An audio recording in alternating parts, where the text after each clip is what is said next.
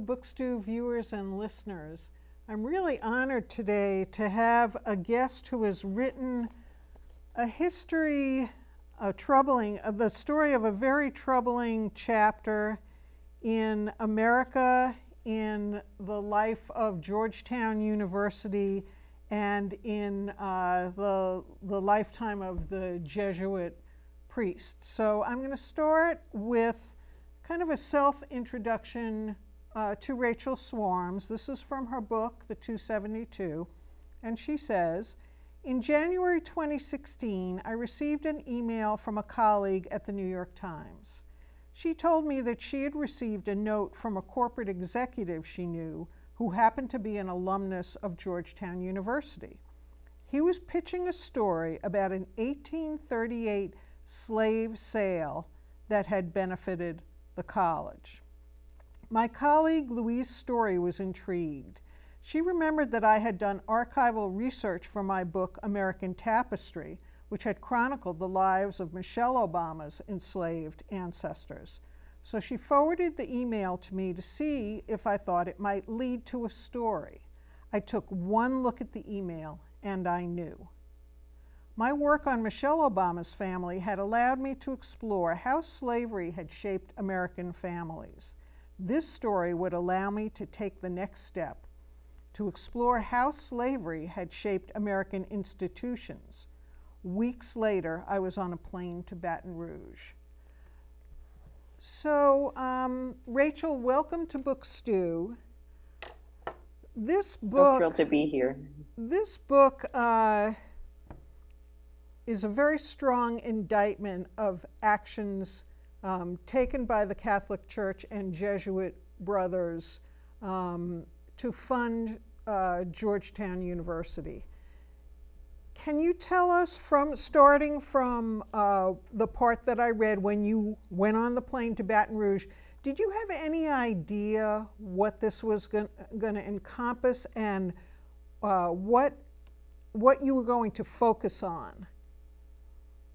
So, yeah, if you can imagine, this was, I got this email back in January of 2016.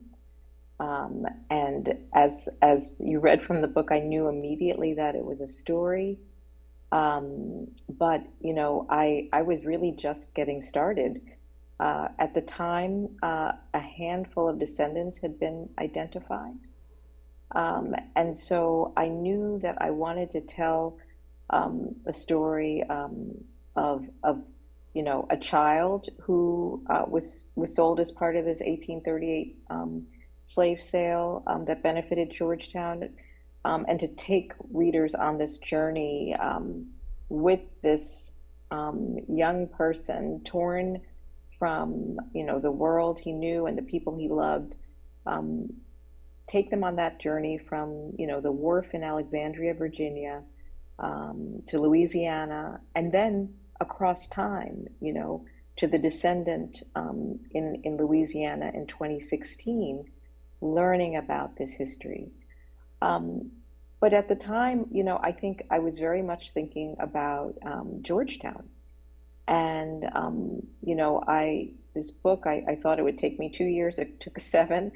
And what I learned was that it wasn't just Georgetown that I was talking about. You know, slavery ended up, you know, financing the emergence of the Catholic Church itself. Priests who relied on slave sales and slave labor built the nation's first archdiocese, the first cathedral, the first Catholic institution of higher learning, Georgetown. Priests who operated a plantation and sold people established the nation's first Catholic seminary. So the very underpinnings of the Catholic Church, you know, were established by priests who relied on slavery and slave labor. And at the beginning, it took me a while to see all of that. So was it as you dug deeper and deeper and you were able to find more and more sources to help you, that the vision for what the book was going to be expanded? Because one of the things I thought made it such a fine read was that you're not only telling the stories of the families who were impacted, who were sold, but you're also telling the stories of the priests who were responsible. There were some priests who eventually came around to the belief that this was not the way to fund anything and that slavery was immoral. But in the beginning, they certainly used Bible passages to justify what they were doing, didn't they? That's right. And it's always an interesting question. I tell you, I knew immediately it was a story, but I was also, simply flabbergasted. Catholic priests enslaved people, Catholic priests bought and sold people. I happen to be Black and Catholic myself, and I had no idea. And and I really wanted to know more about these priests, and I really wanted to know more about these families. And one of the questions, of course, that comes up is kind of how in the world did they justify this? And it's actually interesting and complicated because the priests that I'm writing about, the Catholic priests, unlike some white people, they didn't view the enslaved as animals, as brutes. They viewed them as human beings with souls, and they believed that they had an obligation to nurture those souls at the same time that they believed that they could, and they obviously did, buy and sell their bodies. Now, how did they square that circle? As you point out, they look to the scriptures, St. Paul, the obligations of servants and masters. Slavery was legal, of course, in the United States and in the colonies before the Revolutionary War. And also Rome, Rome condemned the enslavement of the indigenous in the Americas, but took a long, long time to condemn the enslavement of Black people in the Americas. Why do you think there was that separation, that viewing of enslaving of Native Americans as something that shouldn't be done versus the basically approving of and use of Black people who were being ripped out of Africa? It's such a good question, and the truth is I don't have an answer to it. What I can say is, one of the priests who was a really important person in persuading the church to do this, initially he made the argument that, the indigenous, he described them as, folks who were, had the capacity for faith, and also that the work was really devastating to them. And he actually suggested that, Africans would be better suited to this kind of labor and to this kind of enslavement. He reconsidered that years later, I think perhaps witnessing what was actually happening to those enslaved Africans as well. But there were those kinds of arguments made.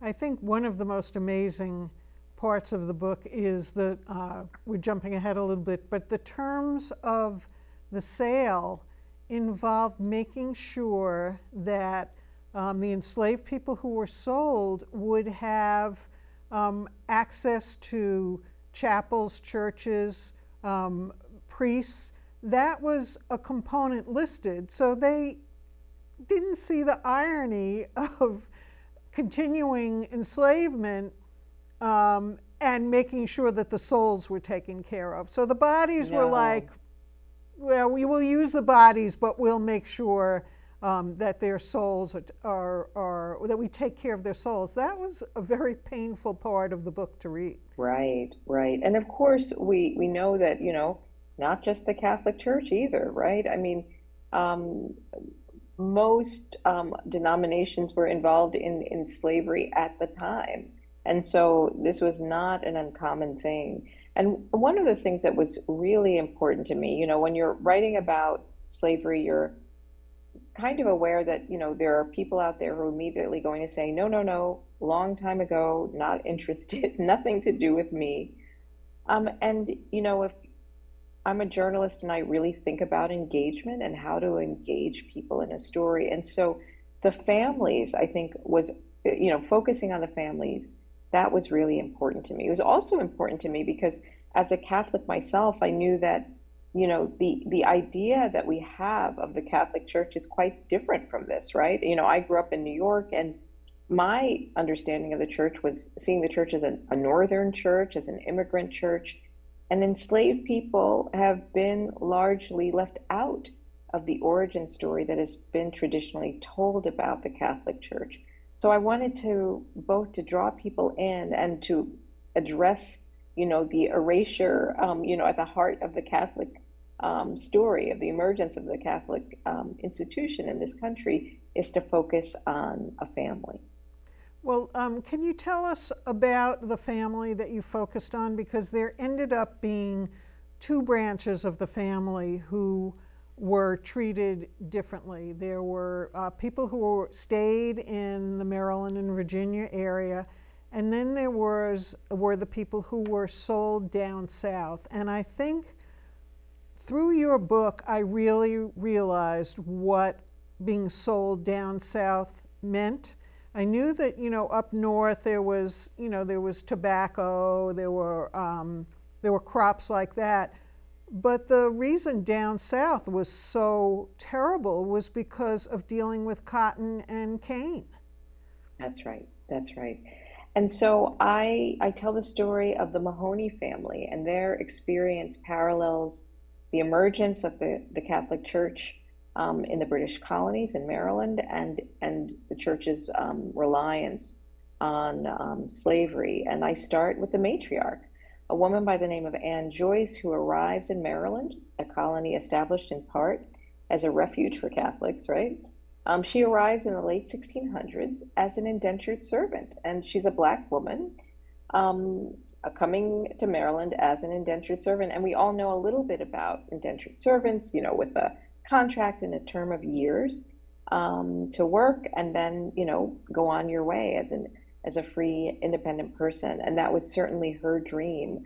But she arrives at this moment when Maryland is transitioning from an economy that's rooted in indentured workers to one that relies on slave labor. She's forced into slavery, her contract is burned, she loses everything except her story. And she tells that story to everyone who will listen, the white people around her, her children and grandchildren. And the story is simple. Our liberty was stolen and we should be free people. And her descendants resist. She has descendants who kill an overseer and are executed. She has descendants who take the Jesuits to court, file lawsuits against the Jesuits, trying to win their freedom. But only a few end up, getting their freedom that way. She has a descendant by the name of Harry Mahoney, who during the War of 1812 saves the church's wealth. And as a reward for his loyalty and his courage, the Jesuits promise that neither he nor his family will ever be sold. And that promise is broken in that 1838 sale, when his family is splintered. One daughter, warned by one of those priests that you mentioned, who was opposed to the sale, runs and hides in the woods with her mother. The other sister, who has young children, doesn't make it and is taken on the ship and sent to Louisiana, and they never see them again. And you're absolutely right about what down south meant. Down south meant, tearing apart families. It also meant a very, very brutal slavery regime. Cotton and cane were brutal, brutal crops to work. There were, high death rates, high mortality rates. And, people were keenly aware of that. The priests were keenly aware of that. So let's talk a little bit about the priests. It's hard to speak of them with any respect whatsoever. Even the best of them did not really do that much to stop the sale or to stop the selling down south. How did, other than biblically, how do you think they justified this to themselves? I mean, I guess they felt it was really important to found these Catholic institutions in, the young United States where there were not that many Catholics. Like, if you could get inside their heads, do you think they were ever troubled at all about, even one of the best of the priests decided to run one plantation as a co-op. He basically gave the enslaved people acreage and said, okay, you produce. They were like sharecroppers in a way, which was not a great life, but it was certainly better than having to worry about overseers. Right. I think it's interesting. All along the way, there are priests who raise concerns and questions. And you talk about a really good example, Joseph Carberry, who managed the plantation where Harry Mahoney and his two daughters, who I mentioned, are split up by the sale. That's where they lived. And he really had a different view of the enslaved than many of his fellow Jesuits. He saw faith when he looked at the people on his plantation and marveled at their devotion. He saw capacity. He wrote a letter about an enslaved man who built a windmill and marveled at the craftsmanship. The Jesuits were often complaining that people didn't work hard enough, and he said, well, maybe we should pay some people. And he established this innovative experiment that you described, giving each family, some acres and the freedom to plant and to share in some of the profits. And the plantation, when an Irish senior Jesuit came to visit the plantation, he marveled at the change. And Carberry also, when he heard word that this mass sale was coming, he had everyone in his community, white and black, praying that it wouldn't happen. And when it was clear that that wouldn't be enough, he went to Georgetown himself and voiced his protest in person. And when it was clear that that wouldn't be enough, he urged people to run. Now, I would say that he was a lonely voice for sure, right? And the truth is that, when Louisa and her mother, emerge from the woods and, the ships are gone, Carberry welcomes them back into slavery, where Louisa remains until the 1860s. And it took me a while to wrap my mind around that. How could a guy who was, so vociferous and vocal about opposing the sale welcome her back into slavery and continue to enslave her? And there aren't records to document what his thinking was. What I can imagine are a couple of things. One is that he was, in effect, a kind of middle manager. He was managing this plantation, but, the people were, in fact, the property of the Jesuit order. He didn't really have the power individually to free people. The other thing is that, he may well have opposed the sale of people, but not the enslavement of people. He may well have had a very paternalistic view that, he could provide for them, that they needed, spiritual sustenance from him. Yeah, guidance, etc. He may not have had the imagination or the ability to hear what in fact they really wanted. But we just don't know. But the truth is that he was a lonely voice for sure. Yeah. And in the book you talk about the great resistance on behalf of the Jesuits to abolitionists and their loathing of abolitionists, which that's right. Again is so. How did you find out? It's interesting. I should point out that of course there's certainly some self-interest here, right? They were benefiting from this slave labor, right? So you can see why abolitionists wouldn't be popular at their dinner parties. But the other thing too is that there was an anti-Catholic strain in the abolition movement too, and they were keenly aware of that. Ah, okay, good point. So how did you have the cooperation of Jesuit institutions when you did your research? So I got started on this, my first article ran in April of 2016, and Georgetown had actually gotten started and had decided to try to wrestle with this history even before I got started. They had set up a working group that started its work in the fall of 2015. And so they were trying to understand this history and trying to grapple with it even before, I got started on reporting on it for the New York Times and writing this book.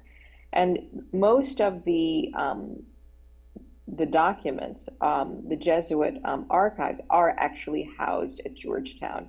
So I had access to those documents. And then, of course, I traveled around the country because there are documents all over the place in courthouses in Louisiana, in the Archdiocese in Louisiana, as well as elsewhere.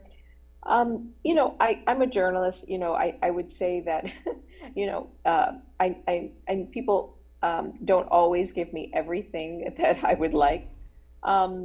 I did get an email, maybe when I was 2 years in, describing some boxes that had been found in the archives at Georgetown, and the source who reached out to me, an identified person reaching out to me via email, said, we think that they're trying to keep these records from you. I don't know if that was the case. Certainly, Georgetown had not notified me about these records.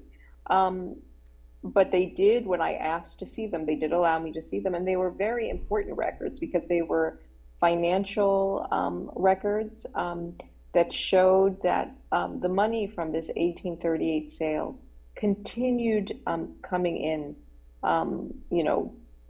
for decades, actually. And that was really important, and showing also, kind of where some of this money went. I'm going to ask if it's okay for you to do a short reading for us, where you really, this is the prologue, and where you describe how the project really started, if that would be okay. Sure. Jeremy Alexander was sitting in his office when his cell phone rang. It was 2016, the Wednesday before Thanksgiving. He was looking forward to heading home for the long weekend with his family, but he had been eagerly awaiting this call. The woman on the line was someone who had connected with him on Ancestry, the genealogy website. Jeremy had submitted a DNA sample to Ancestry a few years earlier, hoping to find out more about his family's origins. He'd been born and raised in Chicago, but like most Americans, his family had roots in the South. The caller's name was Melissa Kemp, and she was from Maryland. She had emailed him a few weeks earlier because she believed that they had a common ancestor, an enslaved woman who had been born in Maryland and sold to Louisiana. He was astonished. Could that be true? No way, he told her. My family is all down south. There was never any discussion about a Maryland connection whatsoever. They walked through what they knew about their forebears, untangling the branches of their family tree. Melissa thought the link might be a woman named Anna Mahoney Jones. Her own direct ancestor was an enslaved woman named Louisa Mahoney Mason. Louisa and Anna were sisters, torn apart by a slave sale in 1838. Melissa asked if he'd heard about the story in the New York Times earlier that year that had described the sale. 272 men, women, and children had been sold by the nation's most prominent Jesuit priest to save Georgetown University, the nation's first Catholic institution of higher learning. Some of those people, she told him, were probably his ancestors. Jeremy was dumbfounded. Did he know about Georgetown? Are you sitting down? He asked her. At that very moment, he told her, he was at his desk in an office at Georgetown University, where he was an executive assistant in the college's Office of Technology Commercialization. And Melissa was telling him that the Catholic priest who had founded the university, his employer, had owned and sold his ancestors. I was completely in shock, he said, blown away. The story of the sale that shattered the Mahoney family became national news in April of 2016 when an article that I wrote, 272 slaves were sold to save Georgetown, what does it owe their descendants, appeared on the front page of the New York Times. I had stumbled onto the story a few months earlier when a colleague at the Times forwarded me an email from Richard J. Cellini, the chief executive of a technology company and an alumnus of Georgetown. Richard had become interested in the sale when students at Georgetown had organized a demonstration and a sit-in during the fall of 2015. The students were troubled that the names of the sale's main architects had been memorialized on 2 campus buildings. Georgetown's administration, which had several months earlier established a working group to find ways to acknowledge and make amends for its roots in slavery, had already been considering a name change and agreed to remove the names. Jesuit scholars and historians of slavery were familiar with Catholic slaveholding, but public memory of that history had largely faded in the United States. As Richard followed the news of the protests from his home in Cambridge, Massachusetts, he began to wonder why so little was known about the GU-272, the group of enslaved people memorialized in a hashtag coined by the protesting students.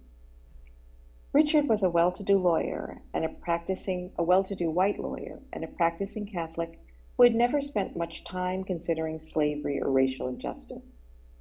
But he found himself unable to stop thinking about those enslaved people who had been sold to save his alma mater, people whose name had languished in Georgetown's archives for decades. When he reached out to Professor John Glavin, a member of Georgetown's working group, to get more information about the people who had been sold, he was told that almost all of them had perished in Louisiana, leaving no descendants. Nearly 300 people had been sent south, and nearly every one of them had died. University officials say that no one in the university's leadership or in the working group's leadership believed that version of events. Richard didn't believe it either. It seemed completely implausible. Within 2 weeks, he had set up an independent nonprofit, the Georgetown Memory Project, hired 8 genealogists, and raised more than $10,000 from fellow alumni to finance their research. By the time my story ran, his team, led by the genealogist Judy Riffle, not only had determined that more than 200 people had survived the voyage from Maryland to Louisiana, but had identified a handful of living descendants. This is not a disembodied group of people who are nameless and faceless, Richard said. These are real people with real names and real descendants. Well, we can certainly thank him for his effort, and that's just from someone who had, no skin in the game, so to speak. Right.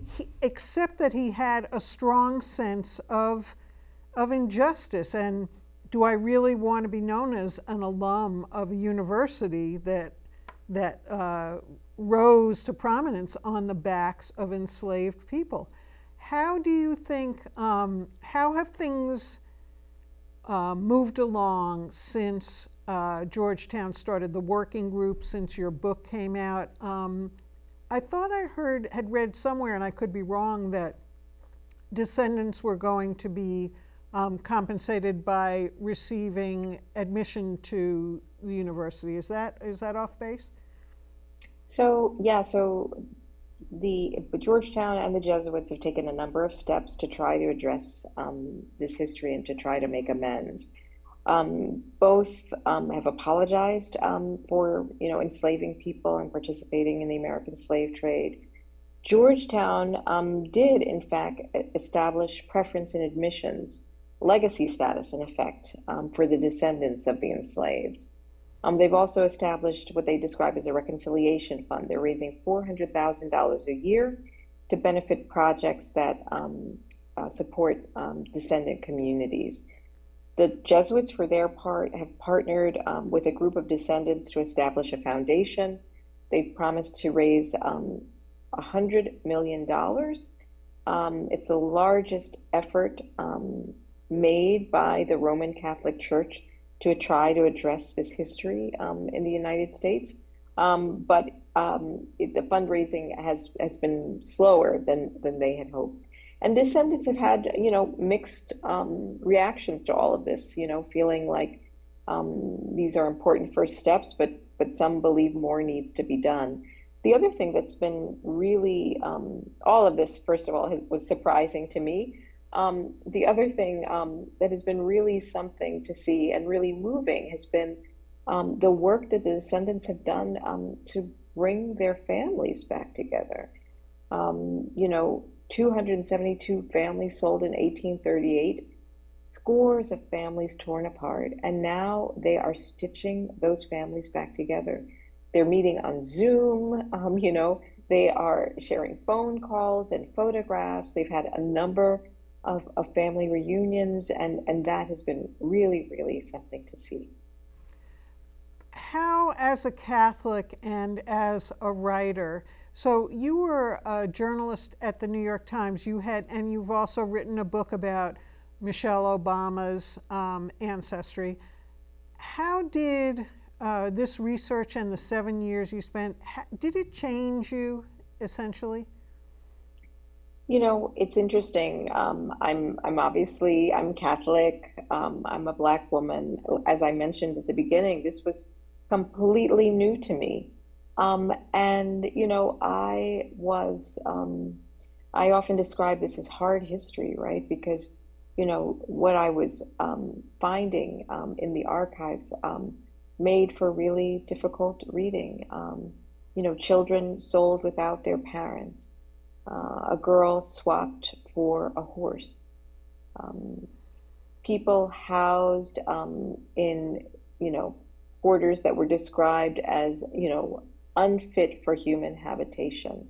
The whippings of pregnant women. So, this is hard history for sure.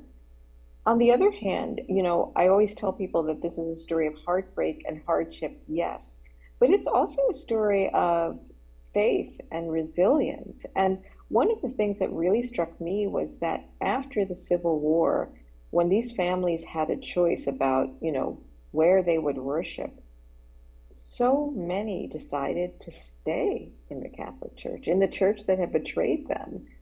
And not only did they stay, but they worked as lay people and some as religious leaders to try to make the church more reflective of and more responsive to Black Catholics and more reflective of the universal ideals that the church espouses. So difficult history for sure, but I was really inspired by those families. Do you see yourself as taking on any more projects like this? Because 7 years, granted, what came out of it is so wonderful for us all and for you, but where do you go from here? So, I'm a professor at New York University, at NYU, and one of the things that I realized as I went along is that this is not just about Georgetown, not just about the Catholic Church. So many of our institutions have their roots in this history. So one of the things I'm working on now is building a digital archive that will allow folks to see those connections between slavery and how slavery fueled the growth of so many of our institutions. I've got 3 buckets that I'm going to focus on first: universities, financial institutions, banks, insurance companies, et cetera, and religious institutions. I'm sorry, so it's universities, financial institutions, and religious institutions. And it'll be a place where you can go and click on a map and say, wait a minute, in my town, my bank, what? And be able to connect and see the document that shows this connection. So that's what I'm working on now. This is really foundational for our country. And it's foundational for all of us to learn about this, to acknowledge the wrongs, and to hopefully continue to make reparations. So I want to thank you so much for coming on Book Stew, Rachel. This is just, I mean, not only did you write a book that's chock full of historical information, but you humanized and made me really just get emotionally involved with the families and the two branches of the family, how they were separated. And a history book doesn't always do that. You did a really fine job of combining personal history and church history, American history. It's really such an accomplishment. So thank you again so much for being on Book Stew. Thank you so much for having me. A real pleasure.